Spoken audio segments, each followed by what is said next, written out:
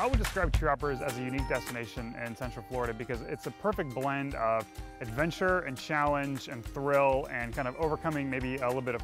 personal barriers and personal challenges and kind of getting through an amazing adventure and having a great time while doing it.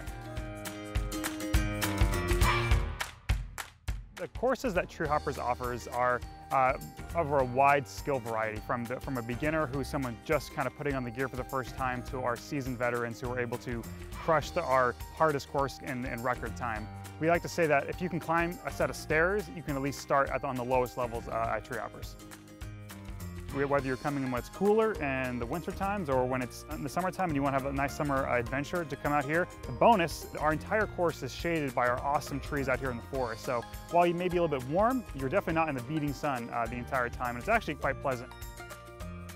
The delight factor here at TreeHoppers, I think, comes down to kind of pushing past kind of mental barriers of like, oh, can I do this? And as a result, you kind of conquer a little mountain and there's that little self-gratification of doing it well.